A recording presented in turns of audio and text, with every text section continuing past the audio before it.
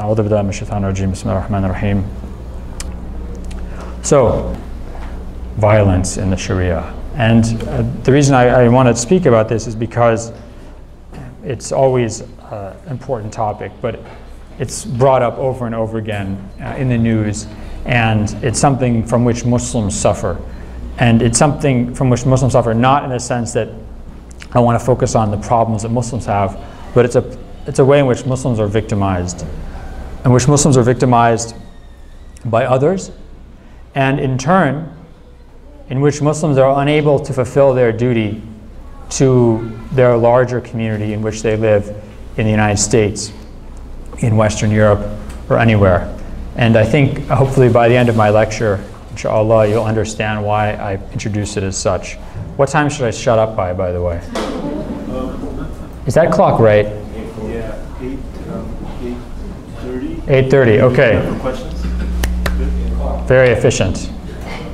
Someone said 8 o'clock? It is 8 o'clock. You want me to go back in time and shut up? Do my best. Okay. I want to I think I've done a scan of the audience, and I think that there's no one so young who can't hear the things I'm going to say. The things I'm going to say are not, I don't think that they're inappropriate, but they are serious issues. So I didn't want to have 50 kindergarten kids in the front row or something. But Muslims are serious people, by the way. Muslims are serious people. Their scholars are serious people. There's nothing that they're not willing to talk about. There's no problem they're not willing to consider. And I think that we should be a bit more open in the things we discuss as a community. It might allow us to resolve our own problems more efficiently. What I want to talk about is honor killing. It's a controversial issue. But I'm going to make a contention. I'm going to say not only is honor killing un-Islamic, I'm going to say that contrary to what you hear on the news, it's not caused by Islam. It's not a problem that's particularly common to Muslims. And actually that I believe that Islam as a religion and the Sharia as a system of values and rules offers the answer to this. It's not a cause of the problem, it's the answer to the problem. I feel very strongly, and I'm convinced of that. Maybe you'll be convinced as well, or you already are, and I'm just preaching to the choir. I was very shocked. I found something, there's a fascinating case, a legal case in 1947 in northern Nigeria, amongst the Muslims of northern Nigeria. There was the local courts, even though it was a British colony, the local courts were Sharia courts in the north. Precisely the place where Boko Haram is active today. We hear about it in the news every day. The Sharia court came out with a verdict. It sentenced a man to death. And the British court was staffed by British judges, the appeals court that looked at any serious sentence. The British court overturned this sentence. It considered it to be too harsh a sentence. And we hear this a lot. The Sharia law is very harsh. It's cruel. We hear this in the news. The British judge overturned this. Now, what's interesting is that the man had killed his wife's lover. The Sharia court had sentenced him to death. Death for murder. The British judges said no. This was a crime of passion. It was a crime of passion, and he cannot be punished seriously. This is the opposite of what you'd expect to happen if you watched the news and thought about Muslims and Islam, what the media wants you to think, and how they portray the religion. But this is actually much more representative of the Islamic tradition than what you would come across in the media. In UN reports, UN human rights reports, the last one was in 2012, they suggest that there's about 5,000 honor killings a year. About 5,000 honor killings a year. Roughly 1,000 are in Pakistan, about roughly 1,000 are in India. An honor killing is when a husband or a mother or a father, somebody kills a wife or a daughter because of a perceived infringement on what's considered honorable conduct. Now, that is a statistic you might come across, and with the amount of things you see in the news, it's not surprising. We hear constantly about the problems of honor killing. However, this is just one type of violence against women. It's only one type of violence against women. And the UN prefers to speak not about honor killing, but about something called femicide. Femicide is killing a woman because she's a woman, for some reason. And what you see is in different parts of the world, there are different ways in which this is phrased. So for example, in Southeast Asia and in Southern Africa, every year, according to the UN, hundreds of women are killed a year because they're accused of being sorceresses, of using black magic. In the part of the world where there's the highest percentage of violence against women and the largest number of violence against women, femicide. Anyone want to guess where this is? The part of the world with the most violence against women per year. El Salvador? How did you know that? El Salvador. Someone actually reads the newspaper. What's your name? Tahir Aziz. Tahir Aziz? Tahir Aziz, you're an educated person. What can I say? I'll just leave and you can give the lecture. So, El Salvador. Actually, Latin America is the part of the world with the most violence against women. And they're not Muslims there, by the way. Very few Muslims. So you find it in South America, Central America, places like Italy. Places, and this is not my term, this is a term used by scholars, with a lot of machismo in the culture. A lot of machismo in the culture. Where is one of the most concentrated areas of violence against women? This audience might know about it. I did not know about it until I went to this place in 2012 and heard about it for the first time. I'm an educated guy, okay? I have a PhD, I'm no dummy. I've been around the block, right? I read from time to time. And I had never heard of this. Anyone here from India?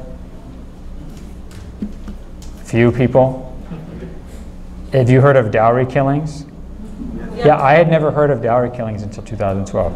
And I was reading this 2012 UN report, and it said that in 2009, there had been 8,383 dowry killings in 2009 in India alone. That's more than all the honor killings in the rest of the world. Mussolini and Hitler, what they do, they kill her. Mussolini and Hitler. The Christian people and they kill her people. Who? Mussolini and Hitler. Oh, yeah. Yes. Slightly off topic, but so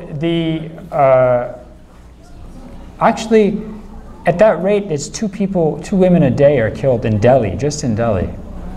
Honor killing, as I learned, is an instance in which the family of a husband, usually, oftentimes the women folk in the family, kill or participate in killing premeditated murder of the wife because either her family has failed to deliver the promised dowry payments, or it can be as simple as her not being a good enough wife.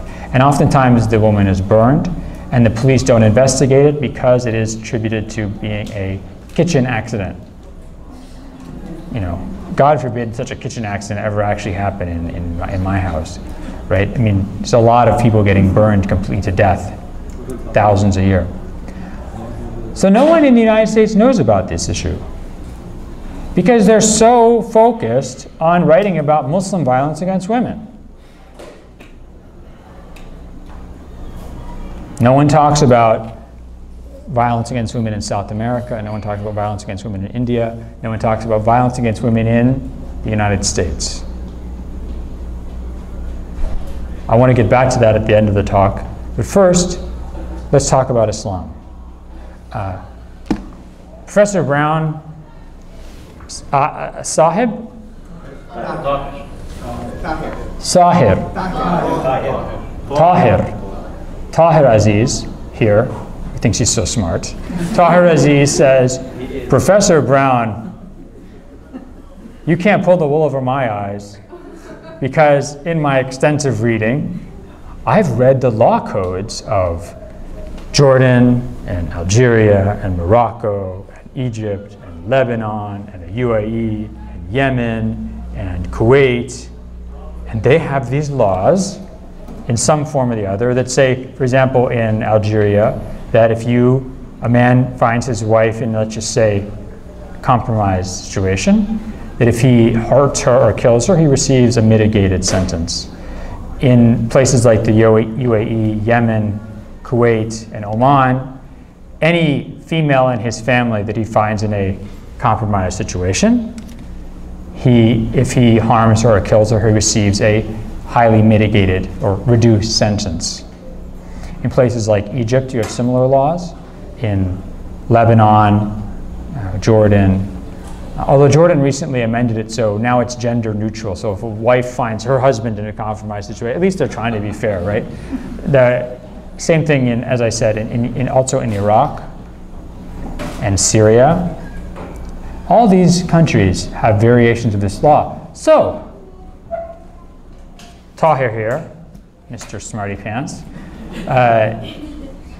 is going to say, well, you're telling me this is, clearly Muslims are part of this problem. Look at all these laws. Now I'm going to ask a question. And if Tahir knows the answer, he can't answer, okay? Muslim countries oftentimes have at least part of their laws taken from Sharia law. So they got this obviously from Sharia law because we know that Islam doesn't like women, we know Islam is violent against women, right? So they got this from Sharia law, correct? No. No.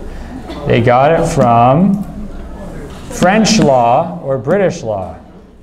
Maybe this audience is too smart for my lecture.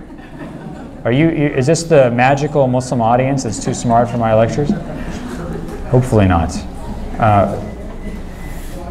If you look at, and I actually first learned this from one of my students because he was doing research he was in my class and he was actually a French history major, and he came up to me and I was talking about these issues. He said, this is just like the French law of 1810, criminal law of 1810. It says that if a man finds one of his ancestors or descendants in doing something that's disgraceful, right? And he kills that person or harms that person, that he receives a mitigated sentence, a reduced sentence. That's a French law of 1810. This was directly translated into the Ottoman Criminal Code of 1858, and then through the Ottoman Empire, influenced Egyptian law, Lebanese law, Jordan law, Syrian law, Iraqi law, Kuwaiti law, Algerian law. In fact, if you look at Lebanon and Syria and Morocco, they're really almost word-for-word translations from the Ottoman and then from the French. You can really see, it looks like you're looking at just a translation into Arabic from French. What about, we hear about honor killings in Jordan, but where do we also hear about them in Pakistan? And the French didn't rule Pakistan. The British ruled Pakistan, correct? But the British would never give us a law like this. Actually, they also gave us this law. In the 1860 British Criminal Code that was implemented in India, British India at the time, you have a section that says that if a man commits a crime because of sudden and grievous provocation, that person in this crime of passion would receive a mitigated sentence or a reduced sentence. So this actually is directly carried into, this is the law that India and Pakistan inherit, and Bangladesh also inherit. In 1990, Pakistan passed what's called the Diyat wa Qisas law, in an attempt to bring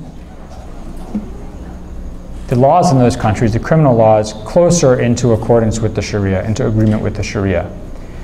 And one of the things they changed was that British law that says that if a man suffers a sudden and grievous provocation, the crime he commits will have a reduced sentence.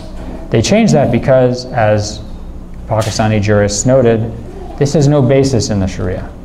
This has no basis in the Sharia. Now, there are still honor crimes in Pakistan, and there are still people who commit these crimes who receive reduced sentences. But that's because the judges don't follow that law, unfortunately. They still make the excuse from time to time, using the exact same words that the British had given them, that these husbands had suffered sudden and grievous provocations, using still the exact same words that they received from the British.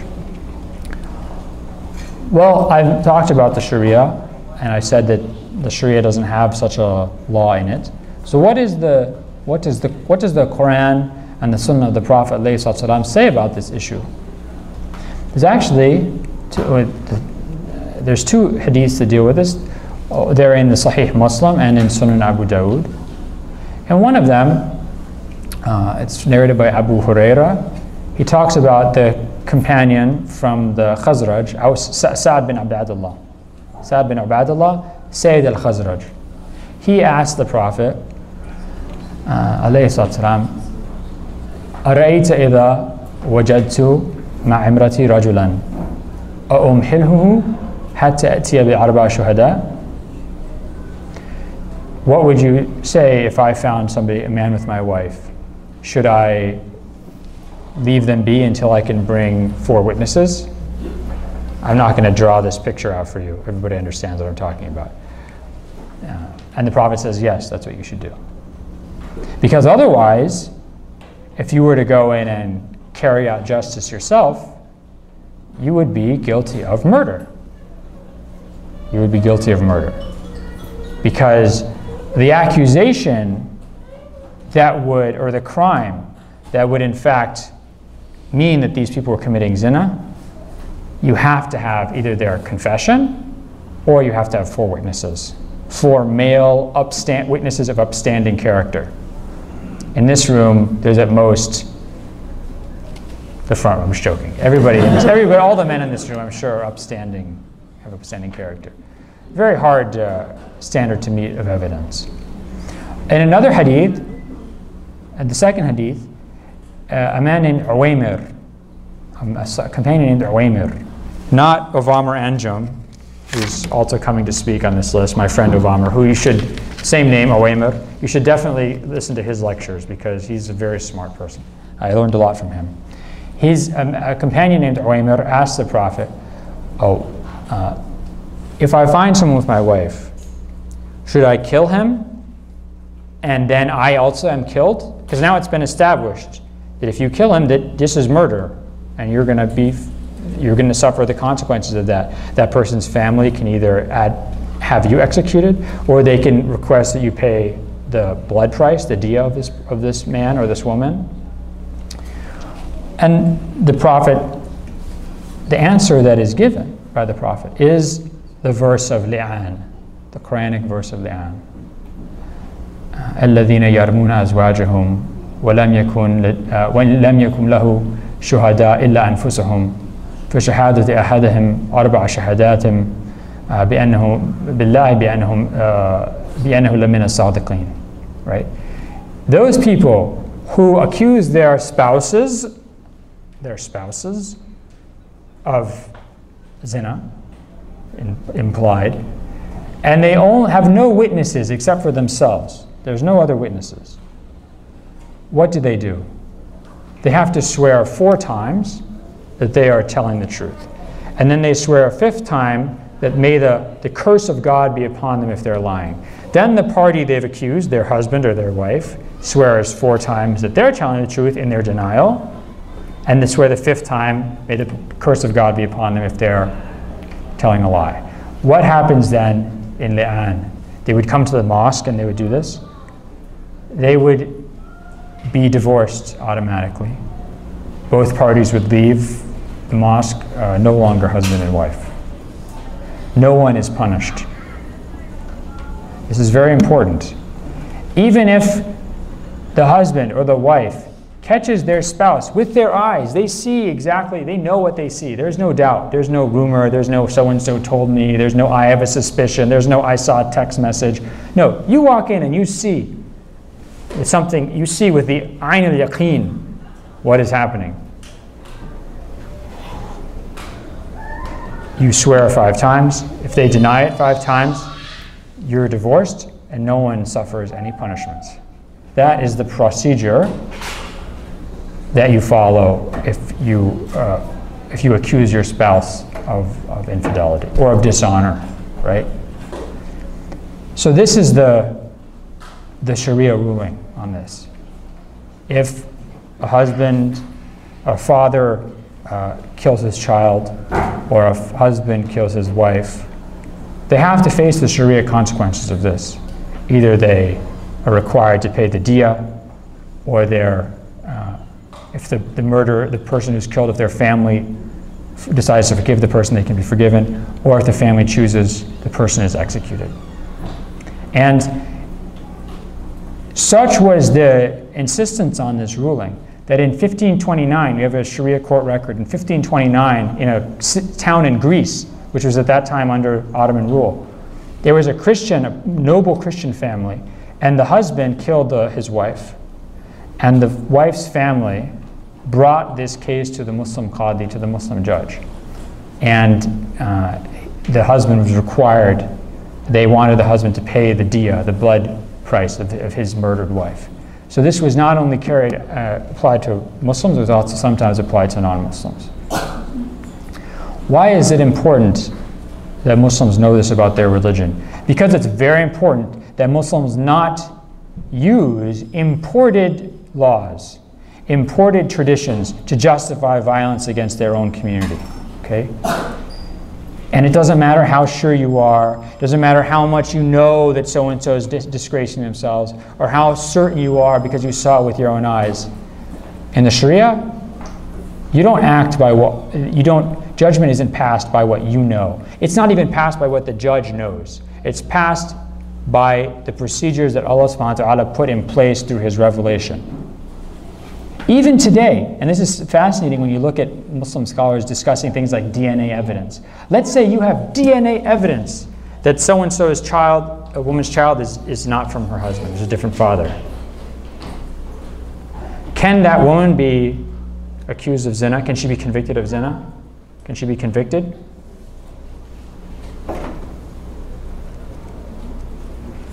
If you don't have 4 witnesses, if she doesn't confess, if you do the li'an procedure, even if you know that the child is not from the husband, if she has done the li'an procedure and sworn 5 times that she's innocent, she goes free. Their couple is divorced, but she goes free. These are the procedures put in place by Allah subhanahu wa ta'ala to protect Muslims, to protect them from each other's anger and each other's accusation. Moez, we were talking earlier about civil procedure.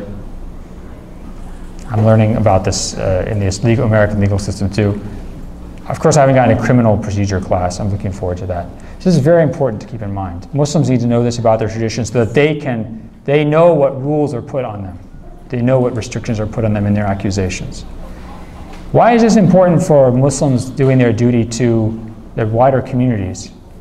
I'll tell you why, and this is something that I spoke to about my class this week, and I feel very strongly about it, because it's not just about violence against women. It's also about things like terrorism and beheading and ISIS, and how many times have you been asked in the last 2 weeks about ISIS and why so-and-so is beheading so-and-so person?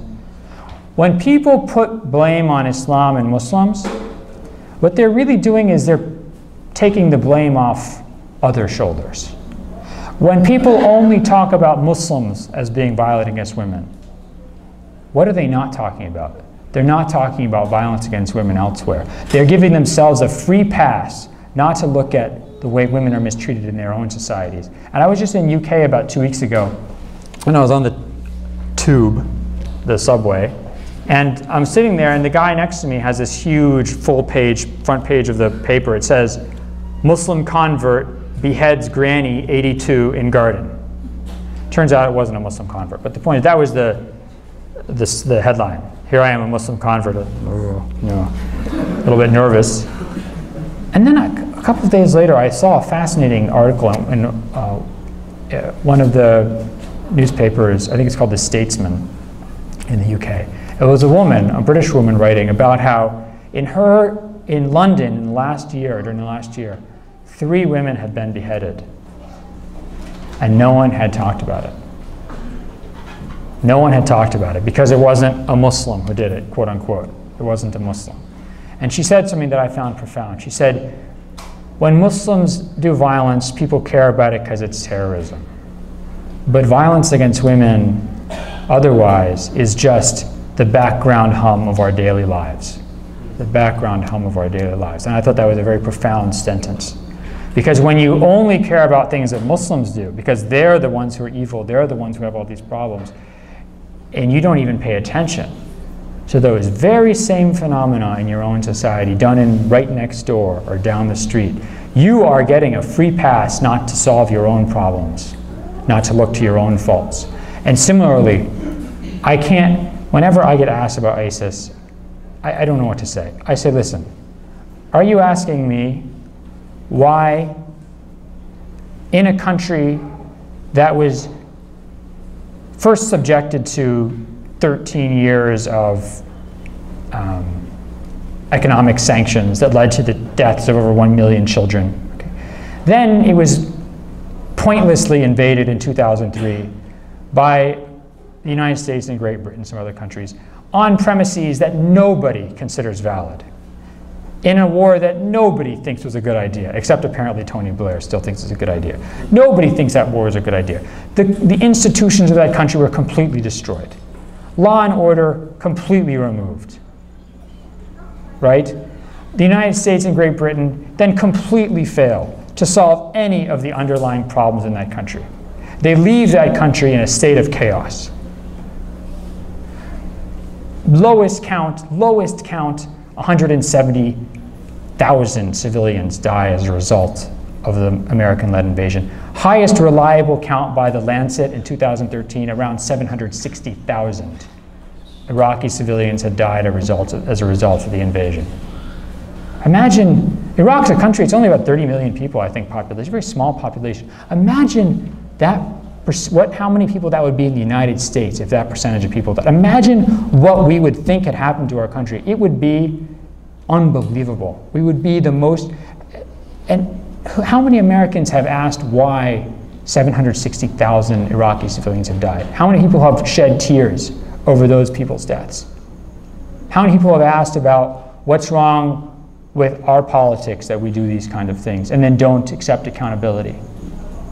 Instead, when 3 Westerners are beheaded, and I condemn their beheading, I grieve for their families, I think it's terrible, okay? But when 3 Westerners are beheaded, suddenly people start asking, what's wrong with Islam? Where is the logic there? That's the most illogical chain of thought I've ever heard in my life. In addition, these hostages had been held, some of them for 2 years, and nothing had happened. They hadn't been executed. So if this is really about Islam and Muslims, why is it that somehow, oddly, they're only executed after the Americans start bombing Iraq?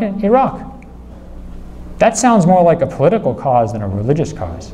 In addition, if you watch the videos that the people put out, these groups put out, they're citing political reasons. They're saying, President Obama, you're now bombing Iraq. Here's, our response. They're not saying that I, as a Muslim, it's my sacred duty to kill random Western people. No. Think about how it's if I, as a Muslim scholar and a professor, if I sit there and engage in a long apology about how Islam's a religion of peace and Muslims are good people, and if I go on Fox News and do that, I'm actually furthering, I'm kind of facilitating a sickness in this country, which is that people don't think about the consequences of their actions overseas. They don't think about the consequences that they have on the millions of people who lose their lives, on the millions of families that are destroyed. They don't think about them because they're not American, because they're not white. Okay, and that's ridiculous. I can't imagine anybody actually getting up and mounting a reasonable defense of that view of the world. And they don't think about the consequences it has for the hatred that this sows against Americans abroad. I'm not a courageous person. I'm a selfish person, I'll be honest. I don't want to be attacked. I don't want my family to be hurt. I don't want my city to be attacked. I would rather have the smallest number of possible people abroad who want to do me harm. And I do not understand why some people think it is in the best interest of American citizens to increase tenfold, hundredfold the number of people who want to do harm to Americans.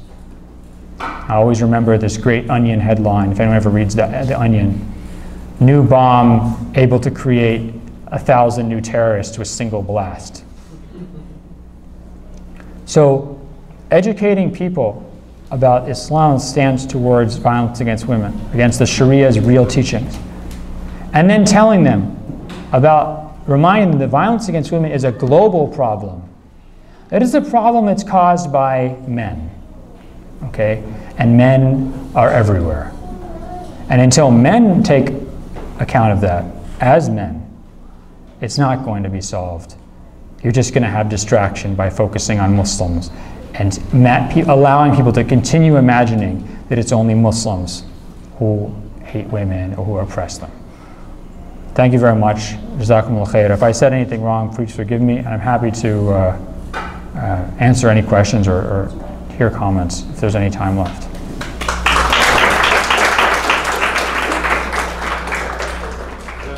Dr. Brown, we're going to take a few questions, about 10 minutes of questions, inshallah. I have papers and pens if anybody wants to write your questions down, feel free to. If not, we'll take questions from the floor, inshallah. If you allow me, Dr. Brown, I'll just... yeah, sure, of course. Yes,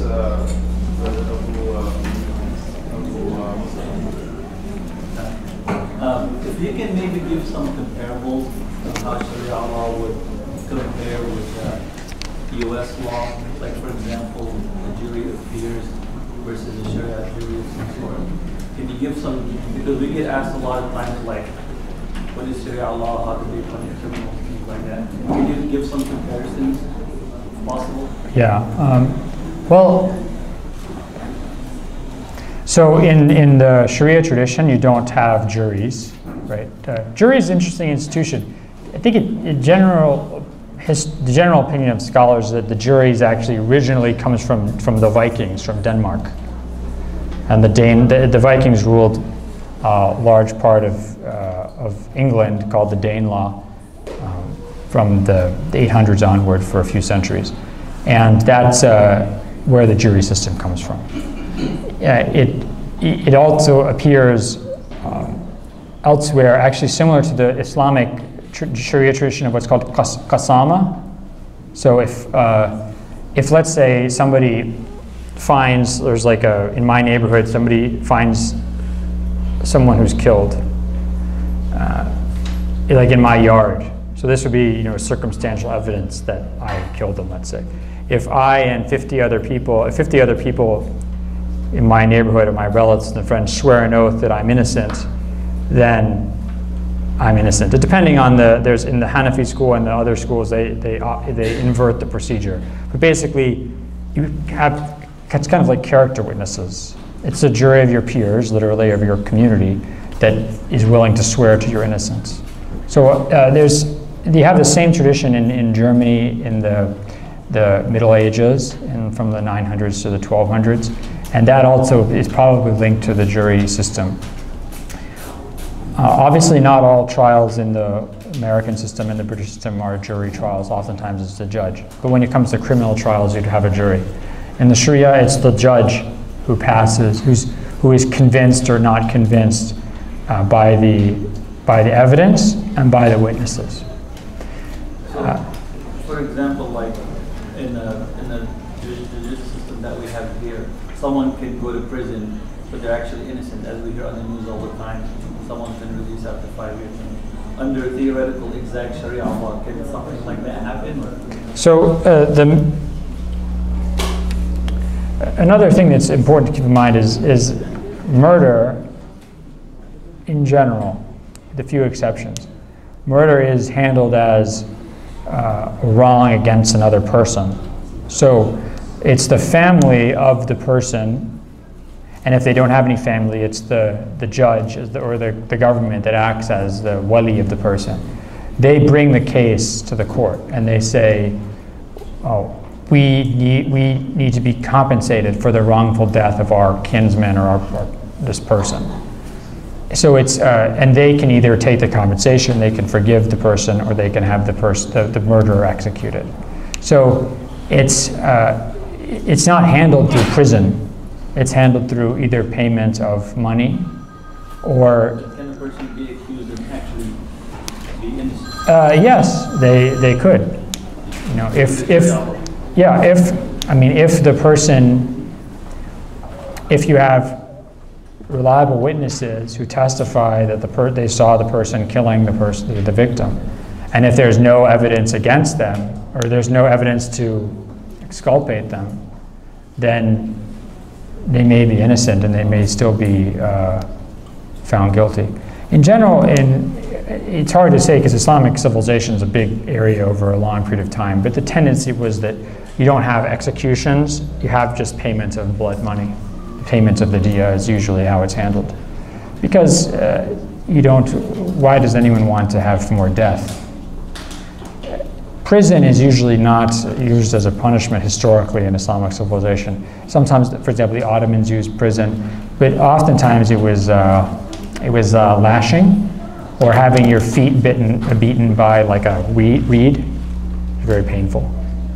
That would have been the lesser levels of punishment. Yes.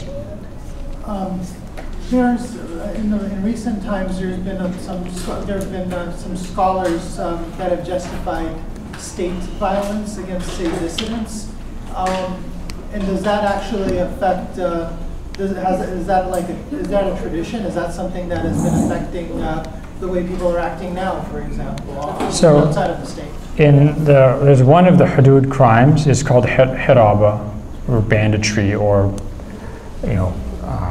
like lawlessness, violent lawlessness. And in theory, the ruler or the judge is allowed to use violence against that, to fight those people, to take them, to try them, and to punish them. Now, that if you have a group of people in society who have a grievance and they rebel against the state, they are usually termed bugha. It's called, and in fiqh would be kitab al-bughat, the subject of rebels. Rebels have to have a grievance. Like bandits, people who just murder people and take their money, they don't have some grievance, they're just greedy. But if people say, for example, we had an elected president and he was in power and he was prevented from governing effectively because the security establishment of the old regime was refusing to follow orders, was actively undermining his rule, was, et cetera, and now the army has stepped in and has removed this person from power and is killing civilians. That group has a legitimate grievance. They would be considered bughat. Even by, let's say, I think, responsible scholars, Muslim scholars looking at them. And with bughat, as the Quran tells us, if two parties from the Muslims fight, you have to try and reconcile them. You don't have an excuse, you don't have a license to wipe out one of the parties, men, women, and children. You have to try and reconcile them. And if they return to the command of God, or you can reconcile them, or you can solve their grievance, or find some kind of compromise, they can't be punished. They receive essentially amnesty.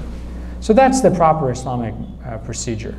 Not to say that these people are khawarij for rebelling against a legitimate ruler, which of course the government, the army also just did, and which thousands of these black bloc protesters have been doing for months and nothing happened to them.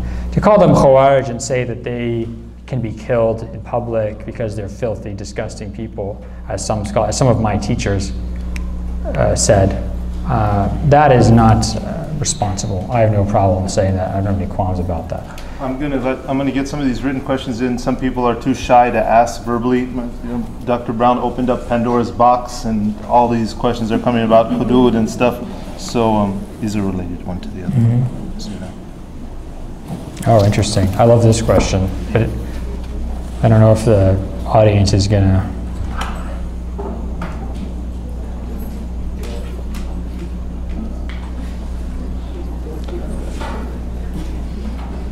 Okay, in this day and age of technology, if one has a camera and records the zina, what happens?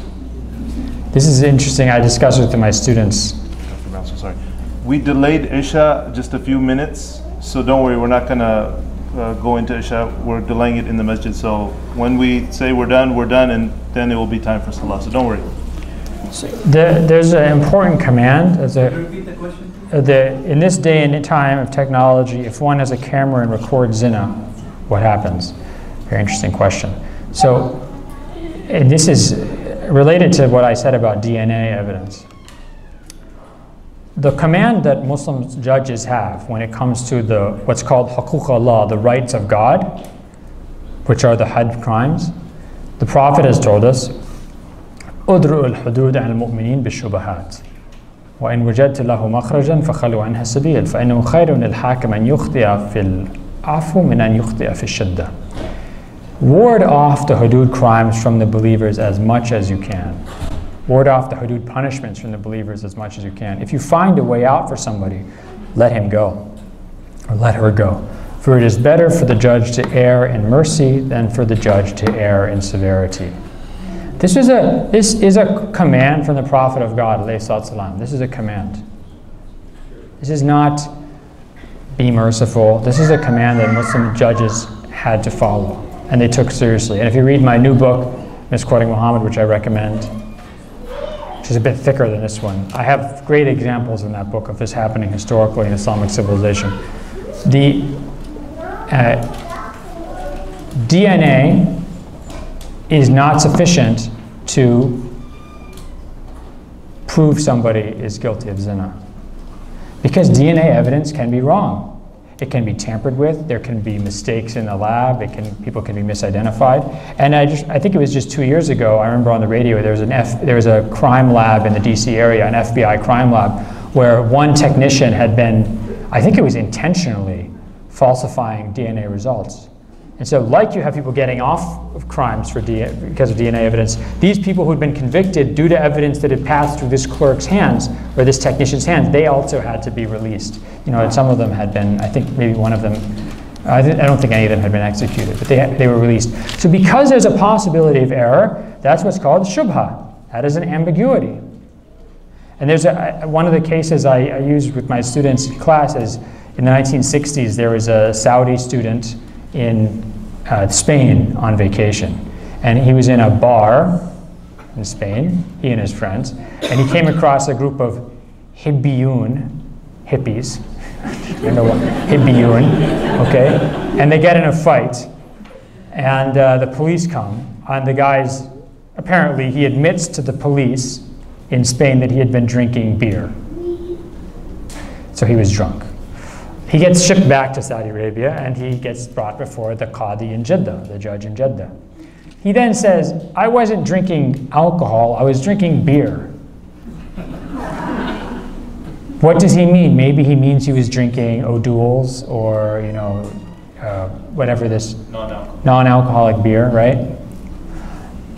That statement becomes sufficient shubha that he's not going to have the 80 lashes applied that you would have for drinking alcohol in intoxication.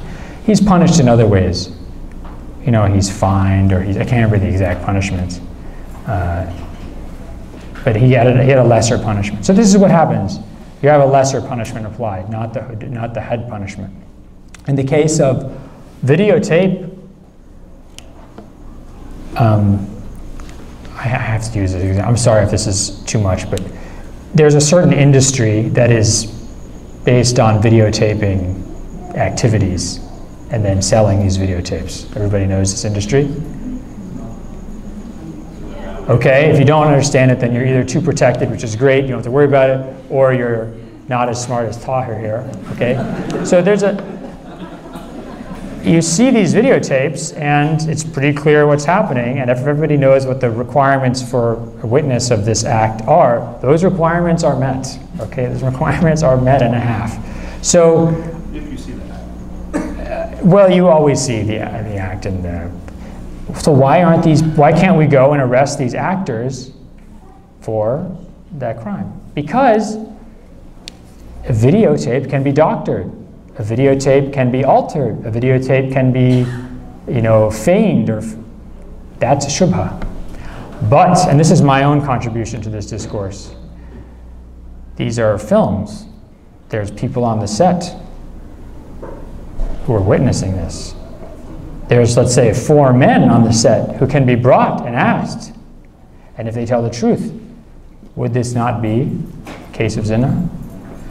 No, this is my theory, because they have to be adil, they have to be shahid adil, they have to be an upstanding witness. And by definition, if that's your job, you are not adil. And I know you're thinking, Professor Brown is really pushing it here. He's really trying to find excuses. That's exactly what Muslim judges always did. They always looked for excuses. You can punish people through lots of ways. You can yell at them. You can embarrass them. You can parade them through the streets and have people insult them. You can lash them. You can imprison them. You can fine them. But you don't have to kill them. And God tells us, ward off the hudud punishments by any means you can, by any ambiguity you can. So that's my answer for those questions. If they're not married, it's not a punishment by definition. I mean, yeah, 100 lashes. If you can survive that, then more power to you. Last question, inshallah, we're going to break for Salah. Osama in the front. So in the last couple of years, we're seeing around the world, including the US, an abuse of police forces and institutional racism being, police forces being a vehicle for institutional racism. How does Islam deal with that, and how does Islam deal with a culture of policing in the Sharia? So the question is, the last few years you've seen a pattern of abuse of police power and institutional racism in the police and expressed through the violence of police power application. That's a tough question because nobody, in theory, nobody thinks that racism is good, okay? In theory, nobody thinks that abuse of police power is good. The dispute is whether or not racism is happening and whether or not police power is being abused. This phenomenon is a function, is a product of the modern states. Okay? Modern states have the capacity, the technological capacity, to observe, to surveil, to prosecute a population over a vast area. Okay. Pre-modern states do not have this power. Okay, if a Muslim ruler or a British ruler or someone in the 1700s, they do not have whether you're in Europe or the Middle East, you do not have the manpower or the infrastructure to know what everybody's doing all the time, to handle every complaint that comes in, every case of theft, that's why for most Muslims throughout history, like most British people throughout history, problems were handled in your community. Even without even going to a qadi or a judge, just handled by local elders who would adjudicate disputes, problems between couples, accusations of theft, accusations of fraud. Police power abuse is a product of powerful police forces, and that's a modern phenomenon, a very modern phenomenon. And I think that the answer to that question is the same answer to questions like whether or not the state has the right to listen in on our phone calls, to record all our communications, to surveil us with drones or satellites or whatever. And I believe the answer to that is no, they don't have that right.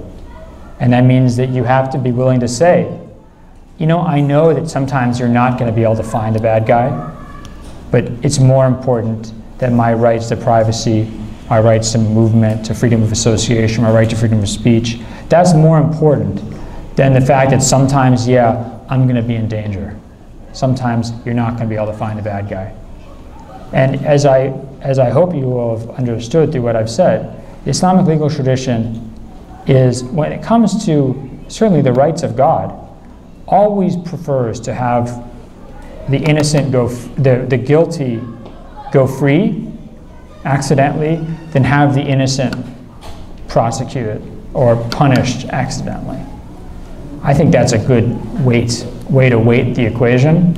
And I think that if you fall into this idea that just keep me safe, I'm so scared, now it's the Khorasan group who wants to attack us, now it's this group that wants to attack us, now it's that group, please government, just keep me safe, take away all my rights, it's all right. That's a very bad way to live. And that's exactly the excuse that states need to increase their power unchecked. Jazakumullah khairan, Dr. Brown. Wallahi, beautiful talk.